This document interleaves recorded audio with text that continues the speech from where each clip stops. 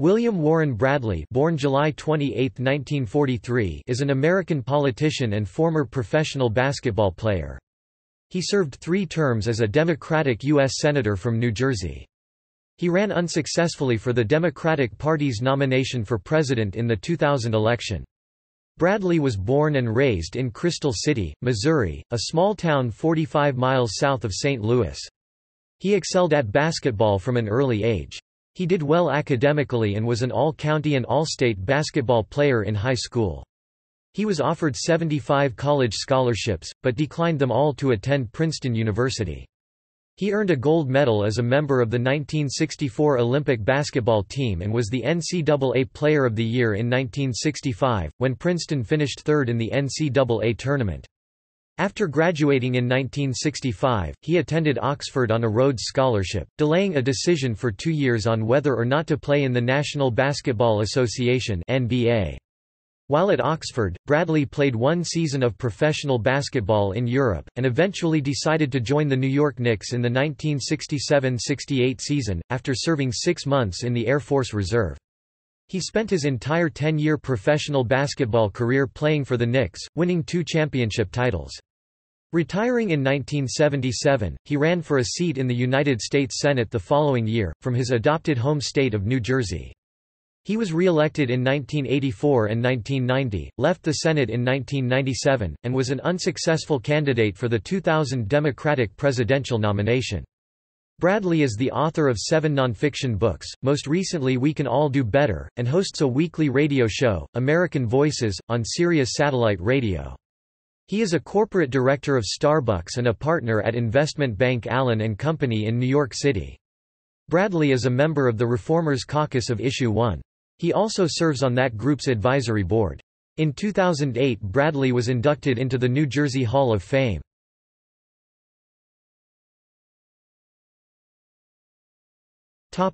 Early life. Bradley was born on July 28, 1943 in Crystal City, Missouri, the only child of Warren D. 1994, who despite leaving high school after a year had become a bank president, and Susan Susie née Crow Bradley D. 1995, a teacher and former high school basketball player. Politicians and politics were standard dinner table topics in Bradley's childhood, and he described his father as a solid Republican who was an elector for Thomas E. Dewey in the 1948 presidential election. An active Boy Scout, he became an Eagle Scout and member of the Order of the Arrow. Bradley began playing basketball at the age of 9. He was a star at Crystal City High School, where he scored 3,068 points in his scholastic career, was twice named All-American, and was elected to the Missouri Association of Student Councils. He received 75 college scholarship offers, although he applied to only 5 schools and only scored a 485 out of 800 on the verbal portion of the SAT, which—despite being likely in the top third of all test takers that year—normally would have caused selective schools like Princeton University to reject him. Bradley's basketball ability benefited from his height 5'9" in the 7th grade, 6 feet 1 inch in the 8th grade, and his adult size of 6'5". By the age of 15, an unusually wide peripheral vision, which he worked to improve by focusing on faraway objects while walking. During his high school years, Bradley maintained a rigorous practice schedule, a habit he carried through college.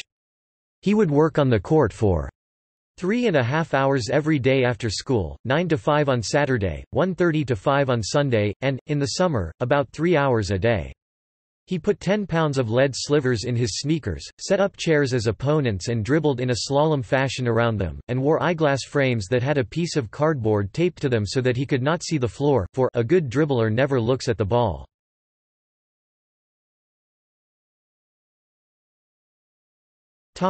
Basketball.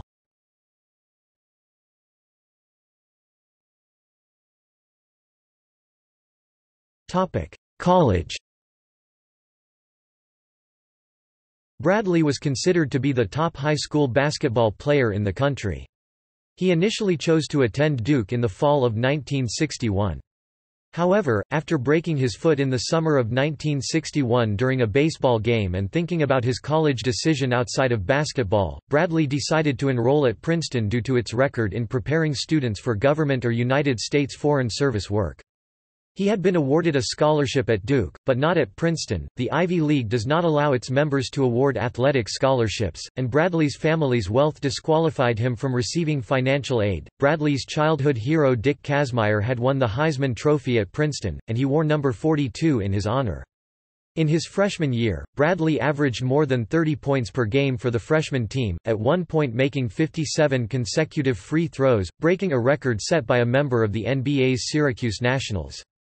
The following year, as a sophomore, he was a varsity starter in Butch Van Breda Kolf's first year as coach of the Tigers. In his sophomore year, Bradley scored 40 points in an 82-81 loss to St. Joseph's and was named to the Sporting News All-American First Team in early 1963. The coach of the St. Louis Hawks believed he was ready to play professional basketball. The AP and United Press International polls both put Bradley on the second team, establishing him as the top sophomore player in the country. Bradley also hit .316 as a first baseman for the baseball team. The following year, the Sporting News again named him to its All-American team as its only junior, and as its Player of the Year. At the Olympic basketball trials in April 1964, Bradley played guard instead of his usual forward position but was still a top performer. He was one of 3 chosen unanimously for the Olympic team, the youngest chosen, and the only undergraduate. The Olympic team won its 6th consecutive gold medal. As a senior and team captain in the 1964–1965 season, Bradley became a household name. Only the 3rd tallest on his team, but called, "easily the number 1 player in college basketball today. The best amateur basketball player in the United States," and "the white Oscar Robertson." He scored 41 points before fouling out of the game in an 80-78 loss to Michigan and their star player Cazzie Russell in the 1964 ECAC Holiday Basketball semifinal at Madison Square Garden, then led Princeton to the NCAA Final Four after defeating heavy favorite Providence and Jimmy Walker by 40 points. The team then lost to Michigan in the semifinals, but Bradley scored a record 58 points in the consolation game to lead the team to victory against Wichita State and earn himself the Final Four MVP.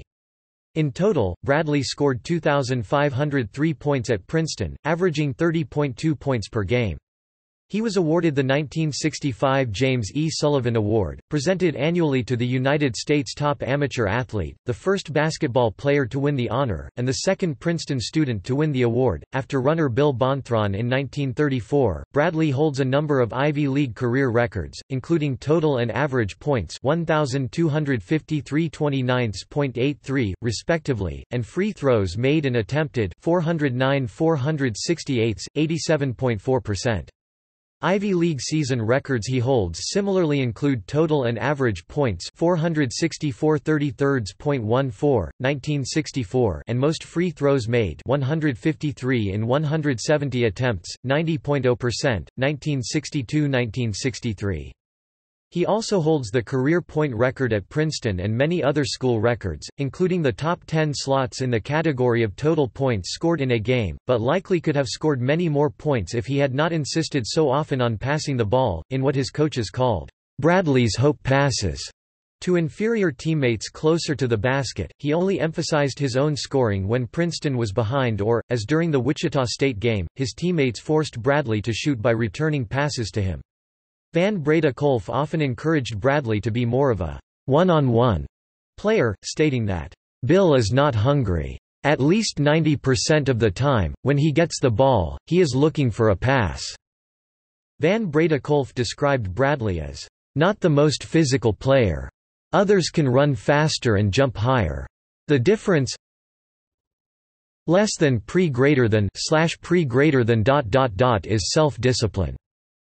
At Princeton he had 3 to 4 hours of classes and 4 hours of basketball practice daily, studied an average of 7 hours each weekday and up to 24 more hours each weekend, frequently spoke for the Fellowship of Christian Athletes around the country, and taught Sunday school at the local Presbyterian church.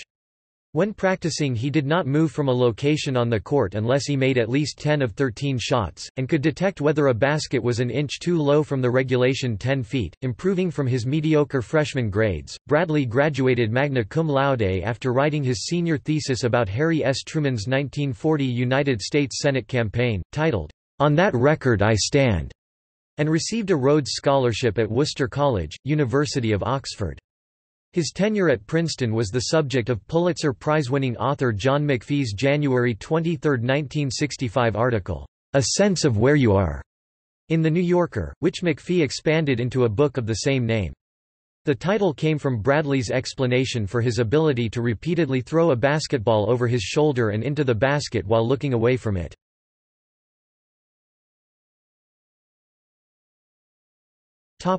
Professional. Bradley's graduation year, 1965, was the last year that the NBA's territorial rule was in effect, which gave professional teams first rights to draft players who attended college within 50 miles of the team. The New York Knicks—1 mile closer to Princeton than the Philadelphia 76ers—drafted Bradley as a territorial pick in the 1965 draft, but he did not sign a contract with the team immediately.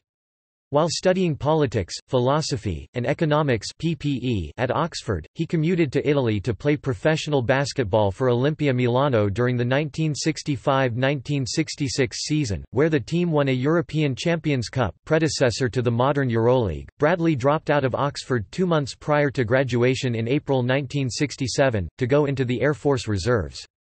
After serving 6 months active duty as an officer, the requirement was 4 years active duty, he joined the New York Knicks in December 1967. The following year Oxford let Bradley take special exams, and he graduated Oxford in 1968. On March 6, 1967, Lyndon B. Johnson, in a special message to the Congress on Selective Service, declared that he would be issuing an executive order that no deferments for postgraduate study be granted in the future, except for those men pursuing medical and dental courses. In Bradley's rookie season, he joined the team late, having also missed the entire preseason. He was placed in the back court, although he had spent his high school and college careers as a forward. Both he and the team did not do well, and in the following season, he was returned to the forward slot.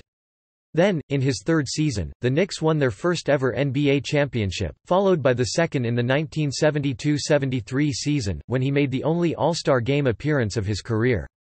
Over 742 NBA games, all with the Knicks, Bradley scored a total of 9,217 points, an average of 12.4 points per game, and averaged 3.4 assists per game. His best season scoring average was 16.1 points per game in the 1972–73 season, during which he also averaged a career-best 4.5 assists per game. During his NBA career, Bradley used his fame on the court to explore social as well as political issues, meeting with journalists, government officials, academics, businesspeople, and social activists. He also worked as an assistant to the director of the Office of Economic Opportunity in Washington, D.C., and as a teacher in the street academies of Harlem. In 1976, he also became an author by publishing Life on the Run. Using a 20-day stretch of time during one season as the main focus of the book, he chronicled his experiences in the NBA and the people he met along the way.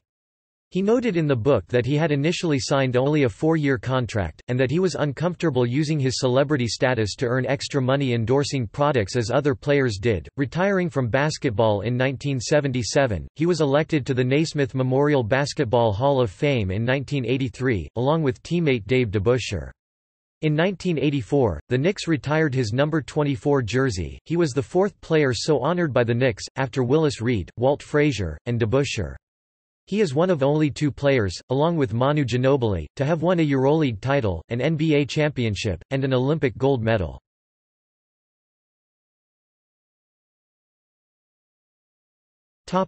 Politics. Politics was a frequent subject of discussion in the Bradley household, and some of his relatives held local and county political offices.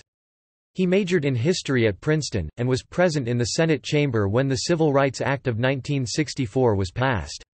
Van Breda Kolff and many others who knew him predicted that Bradley would be governor of Missouri, or president, by 40. He spent his time at Oxford focusing on European political and economic history. In 1978, he said that Congressman Mo Udall, himself a former professional basketball player, had told him 10 years earlier that professional sports could help prepare him for politics, depending on what he did with his non-playing time.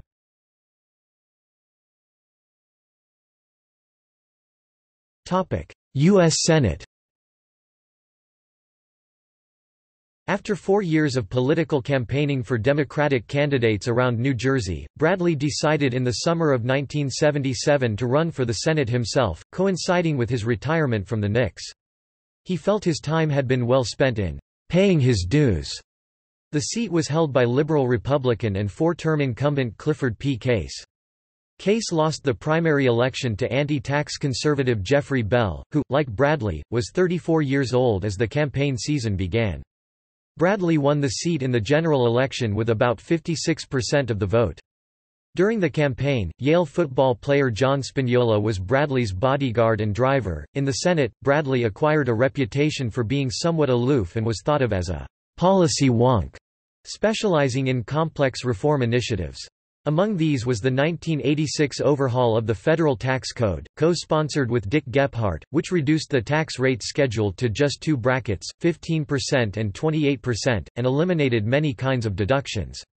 Domestic policy initiatives that Bradley led or was associated with included reform of child support enforcement, legislation concerning lead-related children's health problems, the Earned Income Tax Credit, campaign finance reform, a reapportioning of California water rights, and federal budget reform to reduce the deficit, which included, in 1981, supporting Reagan's spending cuts but opposing his parallel tax cut package, one of only 3 senators to take this position. He sponsored the Freedom Support Act, an exchange program between the republics of the former Soviet Union and the United States. Bradley was re-elected in 1984 with 65% of the vote against Montclair Mayor Mary V. Mokary. In 1988, he was encouraged to seek the Democratic nomination for president, but he declined to enter the race, saying that he would know when he was ready. In 1990, a controversy over a state income tax increase—on which he refused to take a position, and his proposal on merit pay for teachers, which led the NGEA to support his opponent, turned his once obscure rival for the Senate, Christine Todd Whitman, into a viable candidate, and Bradley won by only a slim margin. In 1995, he announced he would not run for re-election, publicly declaring American politics broken. While he was a senator, Bradley walked the beaches from Cape May to Sandy Hook, a 4-day, 127-mile trip each Labor Day weekend, to assess beach and ocean conditions and talk with constituents. Bradley was criticized for neglecting constituent services while in office.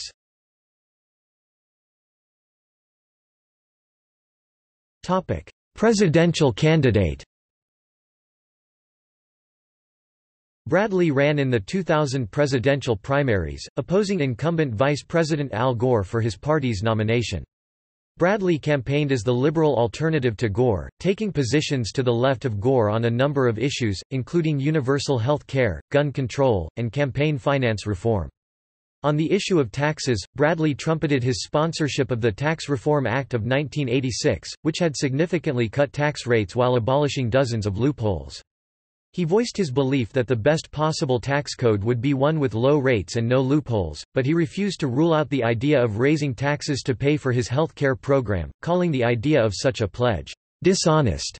On public education, he proposed to make over $2 billion in block grants available to each state every year.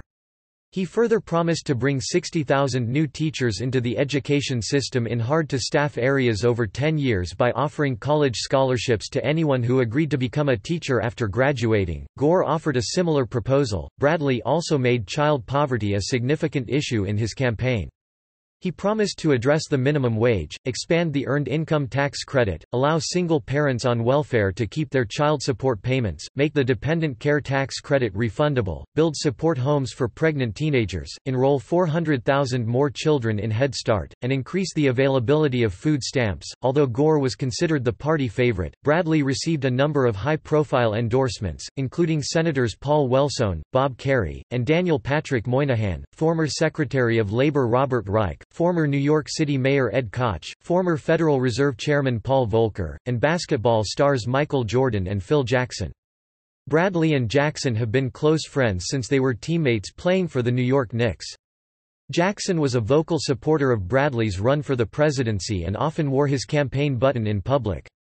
Jackson announced his acceptance of the position of head coach of the Los Angeles Lakers while Bradley was campaigning in California in 1999, and he was a regular draw on the Bradley money trail during the campaign. Bradley later called it a great honor to be the presenter when Jackson was inducted into the Naismith Memorial Basketball Hall of Fame in 2007. Bradley's campaign initially had strong prospects, due to high-profile endorsements and as his fundraising efforts gave him a deep war chest.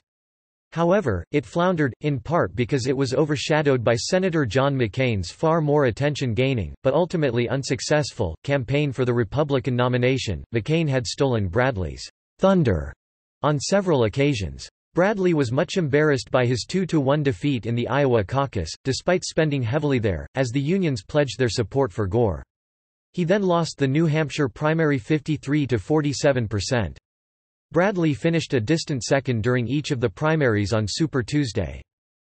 On March 9, 2000, after failing to win any of the first 20 primaries and caucuses in the election process, Bradley withdrew his campaign and endorsed Gore. He ruled out the idea of running as the vice presidential candidate and did not answer questions about possible future runs for the presidency. He said that he would continue to speak out regarding his brand of politics, calling for campaign finance reform, gun control, and increased health care insurance. After politics. Later in 2000, Bradley was offered the chairmanship of the United States Olympic Committee, which he turned down. In September 2002, Bradley turned down a request from New Jersey Democrats to replace Robert Torricelli on the ballot for his old Senate seat, which another former senator, Frank Lautenberg, accepted. Oxford University awarded Bradley an honorary Doctor of Civil Law (DCL) in 2003, with a citation that described him in part as, an outstandingly distinguished athlete, a weighty pillar of the Senate, and still a powerful advocate of the weak. In 2007 Bradley was awarded the Distinguished Eagle Scout Award. This award is given in recognition of community service more than 25 years after a scout first earns the Eagle Badge. In January 2004, Bradley and Gore both endorsed Howard Dean for president in the 2004 Democratic primaries. In January 2008, Bradley announced that he was supporting Barack Obama in the 2008 Democratic primary. He campaigned for Obama and appeared on political news shows as a surrogate. Bradley's name was mentioned as a possible replacement for Tom Daschle as nominee for Secretary of Health and Human Services in the Obama administration after Daschle withdrew from consideration. The position went to Kansas Governor Kathleen Sebelius. He has occasionally been involved in political matters, most recently consulting the Senate Finance Committee on tax reform along with former colleague Bob Packwood. He has worked as a corporate consultant and investment banker. He has been a managing director of Allen & Company LLC, since 2001, was chief outside advisor to McKinsey & Company's nonprofit division, the McKinsey Global Institute, from 2001 to 2004, and is a member of the board of directors of QuinStreet and Starbucks and the private company Radiance. Bradley is a senior advisor to the private equity firm Catterton Partners. Bill Bradley is also a board member of DonorsChoose.org, an online charity that connects individuals to classrooms in need. He is also the chair of the Advisory Council for Acumen Fund, a nonprofit global venture fund that uses entrepreneurial approaches to solve the problems of global poverty. Bradley is a co-chair for the advisory board of Issue One, a nonprofit whose goal is to reduce the influence of money in American politics. Bradley is a member of the board of directors of the American Committee on East-West Accord.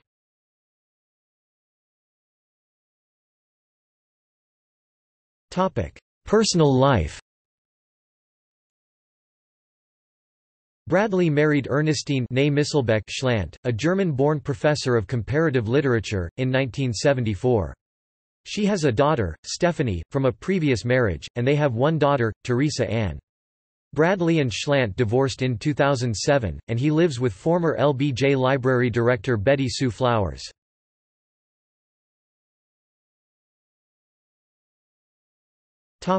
Published works. Bradley, Bill We Can All Do Better, Vanguard Press, May 8, 2012. ISBN 978-1593157296 Bradley, Bill. The New American Story. Random House, 2007. ISBN 978-1400065073. Bradley, Bill. The Journey from Here. Artisan, 2000. ISBN 1-579651658. Bradley, Bill. Values of the Game. Artisan, 1998. ISBN 1579651116-X. Bradley, Bill. Time Present, Time Past, A Memoir. Alfred A. Knopf, 1996. ISBN 978-0679444886. Bradley, Bill. Life on the Run. Bantam Books, 1977. ISBN 0-553110551.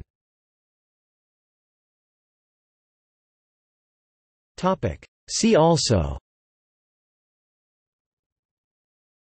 List of NCAA Division I men's basketball career free throw scoring leaders.